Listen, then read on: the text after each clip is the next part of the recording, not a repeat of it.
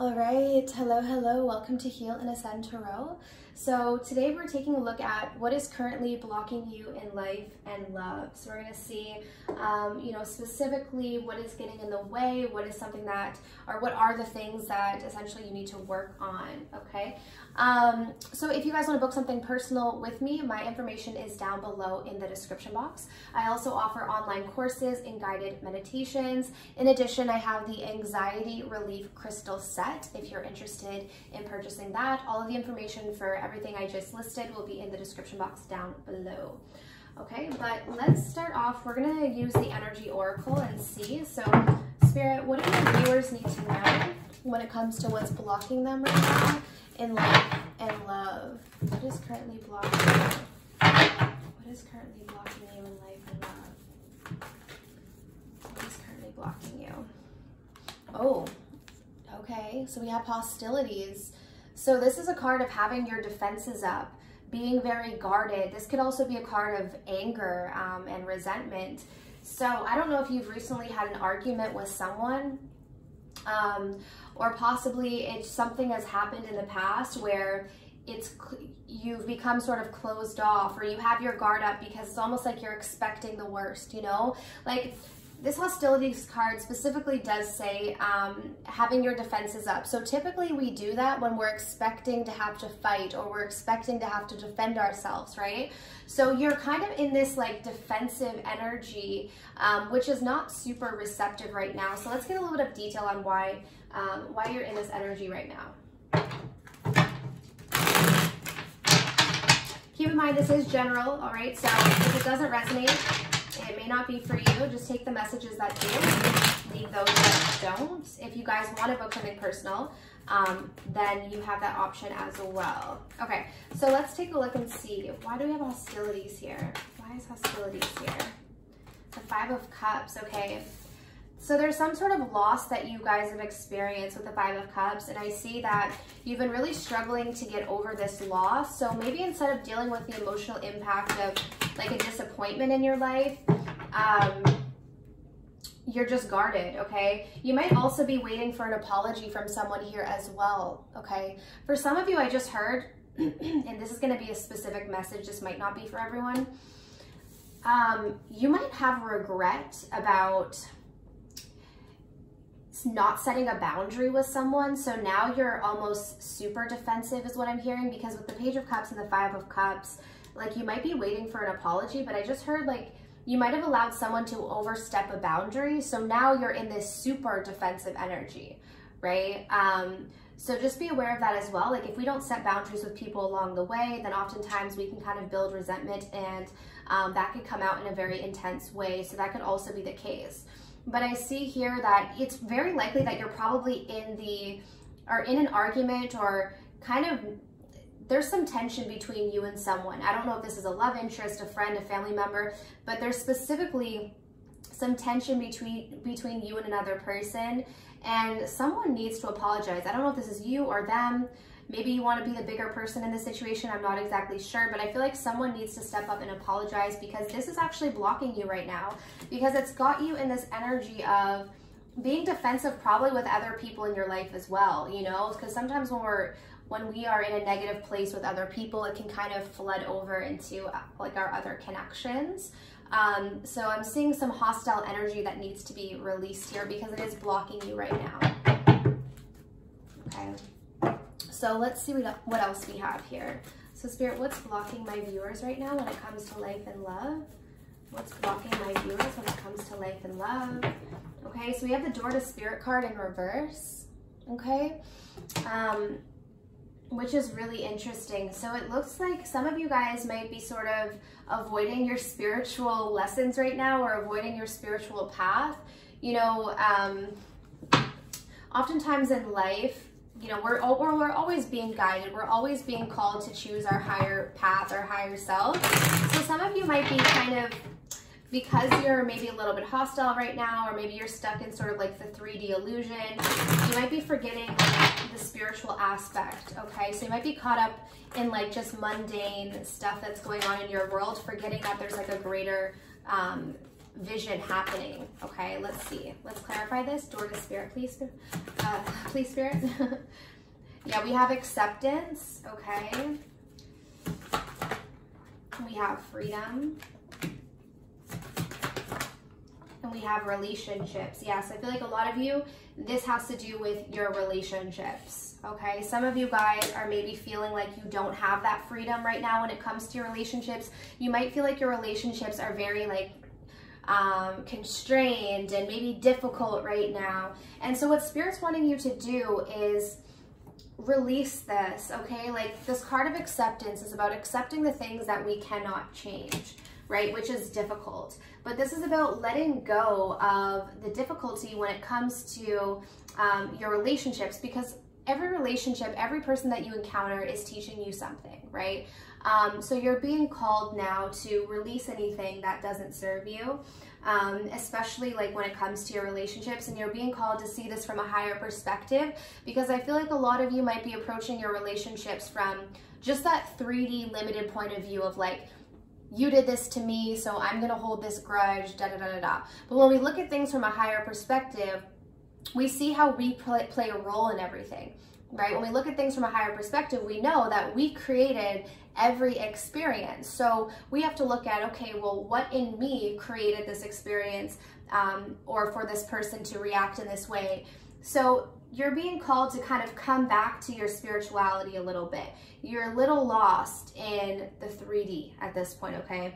For those of you who are unaware of the 3D, I don't know if I can get into that. Maybe someone in the comments can explain. If you're unfamiliar with 3D, 4D, 5D in terms of like dimensions and consciousness, then someone please explain down below. But I think a lot of you will have that understanding already anyways, okay? All right, so let's see. What else is blocking you? What else is blocking you when it comes to life and love? Okay. Oh, wow. So interesting energy. So we have the card of commitment that came out right next to fragmented energy. So these cards really wanted to come out together. So let's get a little bit of detail and see why this is coming through.